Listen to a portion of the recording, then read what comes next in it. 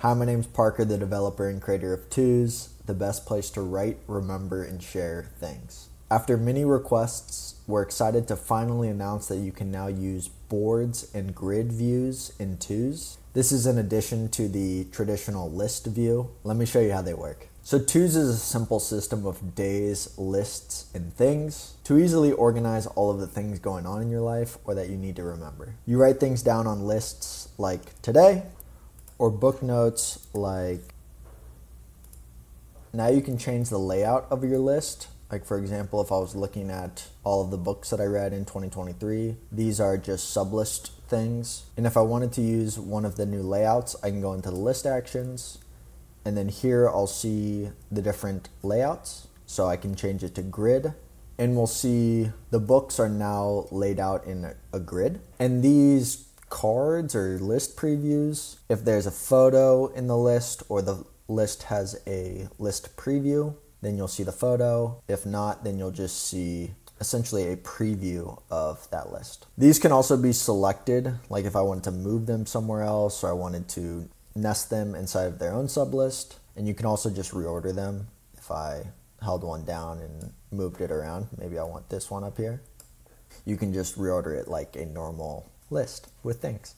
If I want to use the board view is more like a traditional Kanban view where you have columns. Kanbans usually have cards, but again, we just have our normal things. This was made popular by a tool named Trello, which is great for product management. So this is great for product management if you want to have stages of a project and you're moving things across the stages. For example, I set up a dev board just for an example, and we can see I have a backlog and up next, in progress, and done. If I complete any of these things, then I can just drag it across into done.